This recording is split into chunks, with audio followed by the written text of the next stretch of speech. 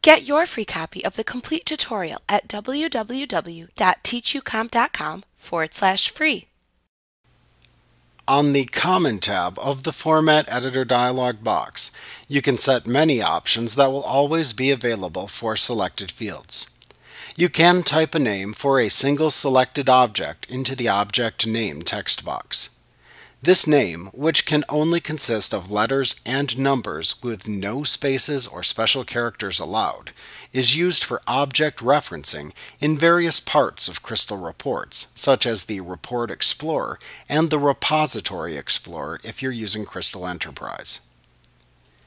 In the Tooltip text box, you can specify the text that you would like to have displayed in the small text box that appears when a user hovers their mouse pointer over this report object. Checking the Read Only checkbox will prevent additional formatting alterations from being applied to the selected object in the future.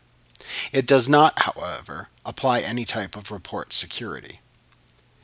Checking the Lock Position and Size checkbox will ensure that a user does not resize or move the selected report object in the future. Checking the Suppress checkbox will suppress the selected object from appearing in both the preview of the report as well as the printed output. You can check the Suppress If Duplicated checkbox to suppress the display and printing of duplicate values in a field of data. Checking the Suppress Embedded Field Blank Lines checkbox will suppress the display and printing of any blank values of a field embedded within a text field.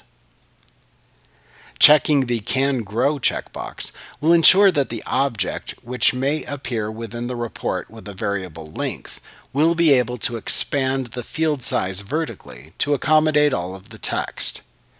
After checking this option, you can specify a limit in lines for the vertical growth in the Maximum Number of Lines text box. If you leave it at 0, then the field can grow as large as necessary to display the data. You can use the Text Rotation drop-down to specify either a rotation of 90 or 270 degrees for the text contained in the selected object. If you're using cascading style sheets to apply formatting to reports, you can type the class name for the selected object into the CSS class name text box. Class names are used by cascading style sheets, or CSS, to define and apply a pre-created format or style to the selected report object.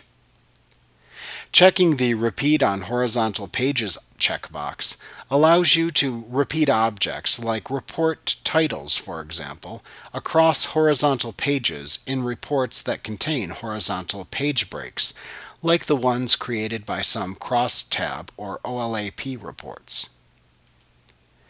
Checking the Keep Object Together checkbox will prevent breaking the content of the object with a page break when it's printed.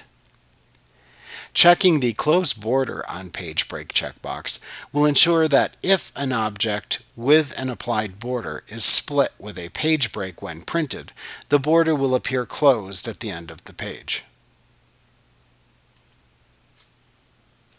Like what you see? Pick up your free copy of the complete tutorial at www.teachucomp.com/free.